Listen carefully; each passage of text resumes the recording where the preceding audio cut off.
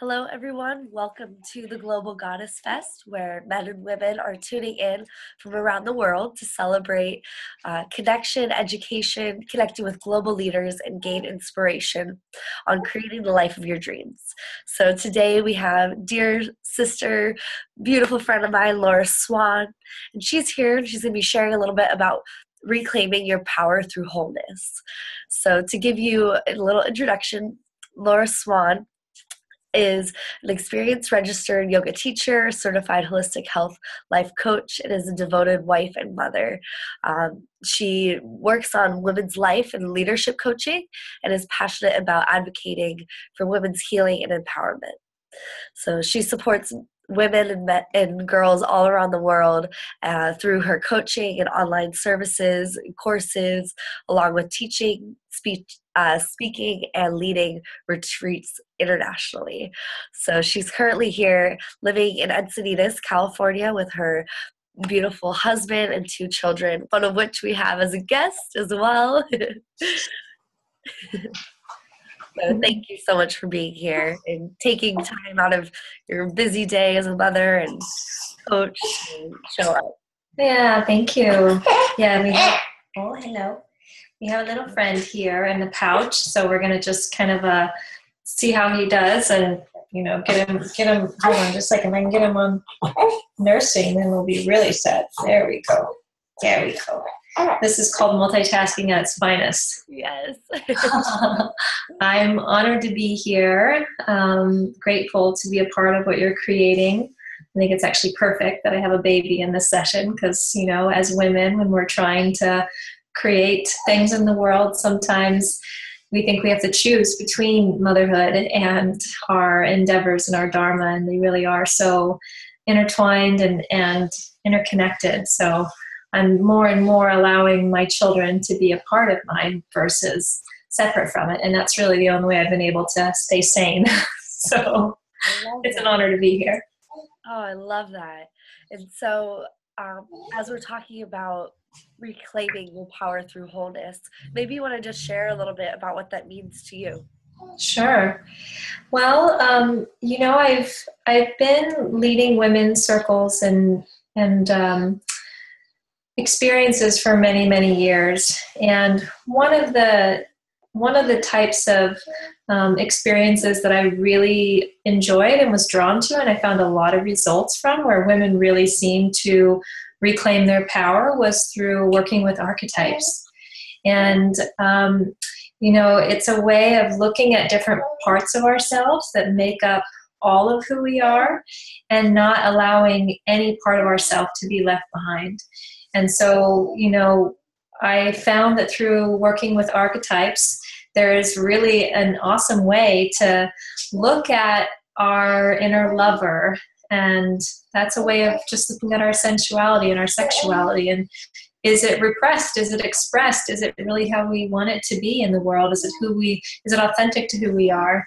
And then, the mother archetype and connecting to all the, pardon my language, but shit that can come up around mother, around our own mothers, around mothering, around whether or not we want to be mothers, around, the incredible guilt and shame that comes with feeling like we're not good enough mothers. There's so much around that energy. And so I found that by working with these different archetypes or universal energies that we all as women have inside of us, it was a way of helping women, myself included, to reclaim our power, reclaim the fullness of who we are, not just a fraction.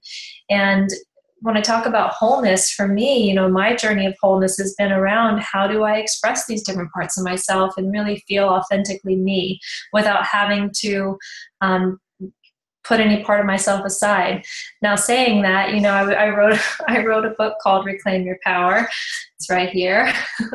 And I finished it while I was pregnant with this little guy. And I was, saying in this book about how you can really be all of who you are and you don't have to put any part of yourself behind.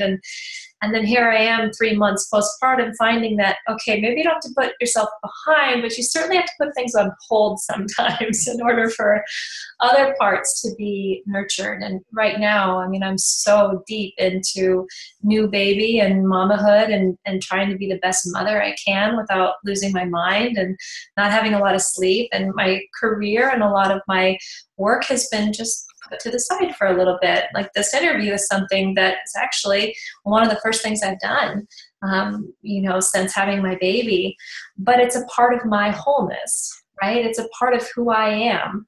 It's a part of who I am to share and to teach and to be with women and to help women heal and to help women find who they truly are inside and to rise into the fullness of our power. Because I feel that calling, like I know you do, and like so many women at this time on the planet feel that we have to do something. And so even if it's going to be messy and even if it's going to look a little strange and if I'm going to have a baby, in my interviews, it's going to be a part of my wholeness to still do this work. So that's kind of like, both a history of where it's come from and it's also where I am right now with trying to integrate these teachings into my life, like real time right now. Definitely. And yeah, what a beautiful example of the mother archetype, this multitasker. I'm swaying in the mother right now. Totally. Oh, it's wonderful. Yeah. And there's many things that I wanted to give birth to, my son being the biggest, and my book was birthed literally just days before he was born.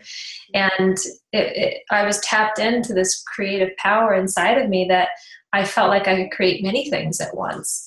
And now on the other side of that, after the birth, after the labor, now it was like a natural time to be resting and replenishing, to recuperate from such a like crazy creative time that I had during my pregnancy. It was really insane, but it was beautiful. And it's now in a lull to allow for other parts to be expressed right now, such as mother.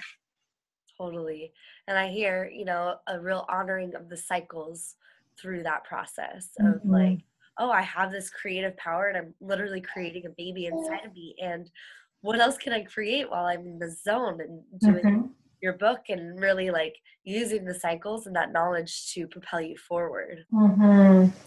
Yeah, I think that's available for us, and like in our cycles of pregnancy and labor and birth, like there's magic happening, and we can ride those cycles that actually help to propel other parts of ourselves forward if we can understand that they're not divided, right? Like I don't have to separate being pregnant from writing my book, or like they really fueled each other. And as women, we have that incredible cycle of life moving inside of us that, just like the moon has times of fullness and has times of darkness. And it's an opportunity to ride those waves and to ride those cycles. And that's a part, I think, of our wholeness, is not to expect it to be in more of the masculine model of being, to be fully expressed and creative and on top of things all the time and to be growing and expanding all the time, but that there really is this natural cycle of outward and inward every day, every month, and in every part of our lives as women. And that's really where we can, I think, create our most authentic work in the world if we learn to ride those waves and those cycles. Totally. Yeah, it's so helpful. What do you feel like has been maybe one of the challenges or blockages that you faced through, going on this journey? Well, there's been a lot. I think it's mostly been like just every day fumbling through how to balance it all. And I talk about in my book that one of my major life healings was around my own mother and around my experience of growing up without having her really in my life. And it created this void of starvation really for the feminine in my life that eventually became, my greatest gift to help propel my work of working with women and the feminine and sisterhood, but it was my deepest wounding. And so there's a part of me that always has this like double-edged sword of wanting to be the best mother possible because of what I experienced. And I'm always finding that there's this facing of guilt or like if I'm not 100% in motherhood, then maybe I'm not really being a good mother. And finding that balance every day of how I do my work and see clients and do the things I love and still be so fully available and present for my children, because that is the most important thing to me right now, more than anything else. And so it's every day. And then I have this husband too, right? That I have to also remember that we have to nurture our relationship and our connection and friends and so many things in my life that matter. And the greatest challenge really comes from like sitting in the discomfort of not knowing how to do it all. Not knowing how to do it right, because there is no right, especially for what we as women are trying to do today in this day and age. Like it's different than ever before. And I feel pressures of wanting to do it faster and wanting to do it, wanting to make it look a certain way. And the greatest challenge is just to sit with it and be and trust. And I think that, there's a part of me and a part of me that was afraid to just be a mother. This part of me was afraid that wasn't important enough because of my own experience of my mother's unhappiness, that when she was just a mother, she was so unhappy. And so there's just like such an opportunity for my own personal healing in what I do. Like that is, I'm always trying to make the connections of what's being asked to be healed inside of me as I do my work with other women, because I think it's the greatest guideposts for how I can help others. Definitely. And just being able to fully embody it and feel into all of the light and dark that is there. I know we're going to dive into some wise women. So how has wise women showed up in your life and helped guide you forward? Sure. Oh, well, she's been my greatest guide.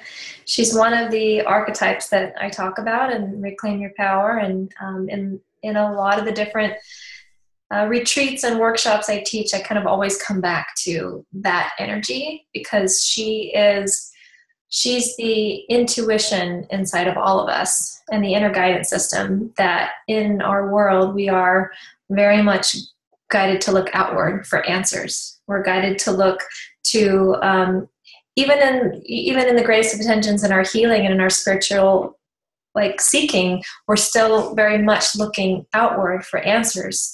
And it's kind of like a way that we're taught culturally to find what's right for us. And wise woman is inside. She is the inner guidance, and she is the inner wisdom that no matter who you are, and even if you're a man, you've got wise woman inside, you've got wise man inside, that we have this part of ourselves that knows. She knows what we need and who is the right match for us as far as friendships and relationships. And she knows whether or not we should take this job or leave this job or leave this relationship. She is there, but we get so caught up in looking to the outside for answers and get trained to do that from day one, unless you're very blessed to have been raised by a wise woman yourself, or a wise grandmother. Like some of us have that wise grandmother who reminded us to look inside. I think the greatest example of this archetype in modern times is in Moana. And the grandmother in Moana. Have you seen that movie? Yeah. She's the one that's always reminding Moana to look inside and to listen, and she accepts when Moana feels like she can't do it, but she reminds her of who she truly is. And so that's that energy that we all have inside of us. And so I very much love to help other women connect to her, because that's what's guided me throughout my whole life. To everything that's ever mattered has come from listening, and it's not always convenient. That's for sure. She doesn't always guide us in the most convenient directions. It's usually the most challenging, because it's what forces us to be who we truly want to be and shed away the untruth. And that can be really hard sometimes. So we don't always like what she has to say. And I think that's a big reason why sometimes it's not as fun to get in touch with her. Mm-hmm. Because she's like, I'm going to tell like it is. Let me tell you. So, I've had some exercises and a little brief meditation. We can do that here if you'd like. That'd be great. A little visualization that can help all of our goddesses to get in touch with her. And I really, in my life mission, hope that as many women as possible can hear something like this, or you know, for maybe a lot of your listeners and a lot of our women who are listening now, this isn't a new concept. This isn't like a brand new thing. But for many women in the world, it is. The fact that we could truly have all the answers inside of us and be guided from an internal source versus an external one, that is sometimes so foreign that people can't even fathom that would be. And so I hope as many women in the world as possible awaken to that, because I think when we're all listening to our inner guidance as women, we are listening to the pulsing, breathing heartbeat of all of creation. And we're all working in accordance with her, with what's the highest and best for this world. And that's when things work. You know, that's when societies work, is when us as women are going off into our tents, into our red tents, and on our full moons, and listening and drumming and opening to the inner guidance inside of us. That's when things really work, you know, for all of humanity. So let's do a little one if you'd like. Okay. Now again, I've got my little man here, so if he starts to fuss and grumble, it's going to be a wise woman, grumbly baby meditation, but we'll make it work, okay? Okay, so I'm going to invite anyone who is listening or watching right now to close your eyes. And I want you to take some deep breaths down into your belly. And imagine that you're breathing these breaths all the way down into your womb. Or if you no longer have your womb in your body, that's okay. It can be an energetic space that's right down in your lower belly, your lower gut. When we talk about our gut feelings, that we feel it in our gut, I want you to imagine breathing some life force energy right there into that space. Let your neck get a little bit longer. Let your shoulders drop down a little bit more so that you can release some of the tension from your body as you breathe. And surrender into the possibility that there is the greatest wisdom, the greatest knowing that you could ever need inside of you. And that she, wise woman, we'll call her the wise woman archetype, will never, ever, ever lead you in the wrong direction. See if you can integrate that into your body as you breathe and surrender into that possibility. So we're going to do a little journey to meet her, to meet our wise woman. And I want you to picture that you are in a beautiful place in nature, perhaps an open field. And I'm going to take you in down a little pathway, and guide you to go deeper inside and meet her. And the air all around you is beautiful and warm and just perfectly comfortable. Your feet are bare. You look down at the earth and you see that there is a path before you that leads into a wooded area, a very welcoming wooded area of green trees and mossy rocks. And one foot in front of the other, you start to walk towards this nature haven that you have found. And as you walk down the path, you go deeper into this forest, and there's a clearing. You can see that in the middle of the clearing, there's a place that you can sit down, you can rest, you can lay down on the earth, whatever feels most comfortable. And perhaps there's a circle of trees all around you or a circle of stones. But you sit down here in this clearing in a circle. And then I want you to imagine that there from the forest comes this beautiful, ancient, wise woman. And I'm not going to tell you what she looks like because she's going to look different for everyone. For some people, they see a much older version of themselves or an elderly woman, even someone that they know that perhaps resembles an ancient wise woman. Okay. And imagine that she's walking towards you and introduces herself as your inner wise woman.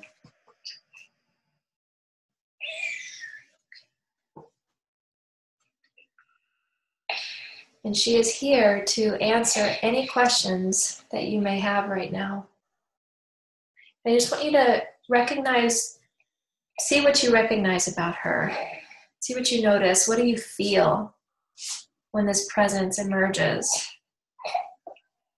What are some of the words that describe what you feel? Is it respect, awe, honor, fear, anything at all that you feel? Just notice. So she sits down there with you in this beautiful circle inside of this ancient forest. And she says, "What is it that I can help you with today?" And right now in this moment, I want you to think about anything that has been troubling you or you've been spinning around on in your head or you have questions about or anything at all right now. Bring forth a question and let it come to from that deep place inside, a question that you know you need some guidance in. And go ahead and take a few moments here in this meditation to ask your inner wise woman this question. And see what response, see what energy, or see what words you feel coming from her.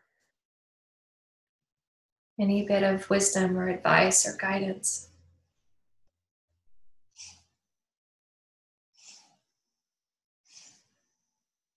And stay with your breath.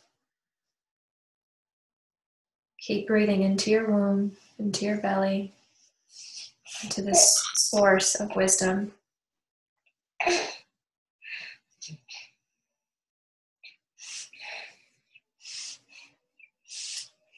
Take a few more moments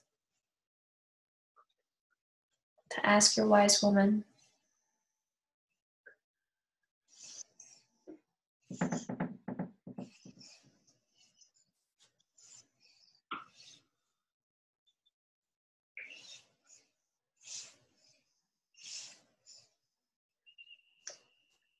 And then we're going to ask her now, ask your inner wise woman, is there anything else that you want me to know? Is there any messages that she is here to teach you and share with you right now in this moment? Perhaps that you didn't even know to ask. Is there anything else she wants you to know? And don't worry if you don't see things in this visualization. It's not just about seeing, it's about feeling, it's about hearing. And I recommend that you take some time and actually write out what comes to you after we complete here. Just take another moment. Is there anything else that she wants you to know?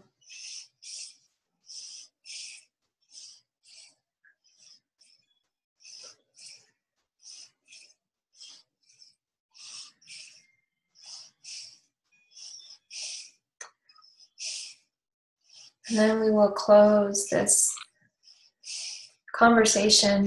You can, however you feel, gestures a sign of gratitude or of respect or honor. If it's a bowing like a namaste bow or touching foreheads together.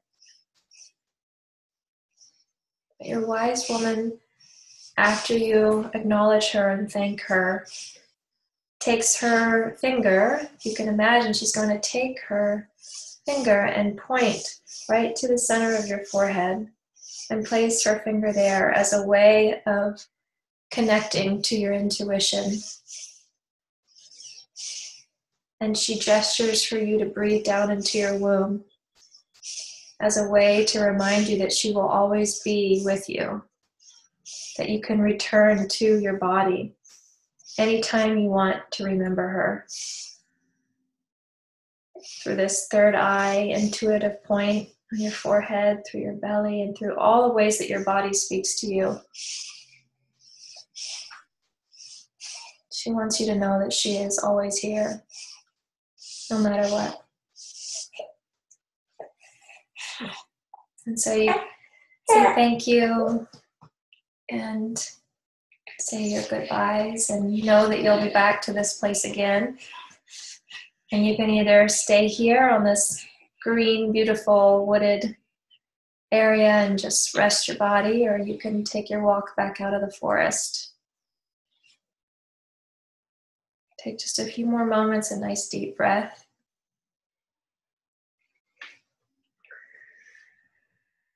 And when you're ready, you can open your eyes. So that was a very shortened and simple version of the Wise Woman meditation. We have lots of extended versions, and sometimes we meet at the ocean, sometimes in the forest, sometimes you get to decide whatever comes to you. But I'm curious, Rae, how was that for you? Oh, it was beautiful. And Yeah. really got a very clear message. Yeah? Do you want to share it? Yeah. I've been kind of going back and forth between this big decision in my life, and what my wise woman shared was just calm down. She said, just be still. Don't decide anything. Ooh, that's a good one. Mm-hmm. Yeah, that's a very good one. I get that one a lot. Mm-hmm. It's like, okay. Mm-hmm. Yeah. Wow. Thank you. I bet you that's advice we all could use. Yeah. Mm-hmm. Yeah, she's the voice that comes through in the stillness, and of course, like there's so many different ways that people have shared this or explained this or looked at this, and thinking of her as an archetype. For me, archetypes are very relatable. You can even think of goddesses that represent the archetypes, of course, like the archetype of the mother. We've got Gaia, we've got I.M.P.A.C.T, we've got many different goddesses that represent the mother archetype, but it's a relatable energy that we can have a relationship with. And we have energies inside of us that we can create relationships with. And that is a part of what I share wholeness is just having this active, engaged relationship with parts of ourselves so that we're not suppressing, and not just the fluffy, wonderful ones, but the darkness, the shadows, the fear. Those deserve to have a voice as much as anything else. And the wise woman will usually be the one that kind of guides you when you've not been looking at that, right? Like she'll help you see, like she can be very dark. She can say, look, we've got to give this part a voice, we've got to give this fear a voice. Otherwise it will stay dormant, not even dormant, it will stay active inside of you until it's given an opportunity to be free. Yeah. And so that's really a lot of what I like to do with women is help us all to feel like there's no part of us that's not meant to be. Mm. And from there we can really do the work we're meant to do in the world. Mm-hmm. So powerful. And so for all of you that are watching, I hope you enjoyed that meditation as well. And Laura's also giving everyone that's viewing How to Reclaim Your True Feminine Wisdom, a full 7-part video course. So that I'm really excited to check out after getting this little snippet meditation. Mm-hmm. Is there anything else you'd like to say about that?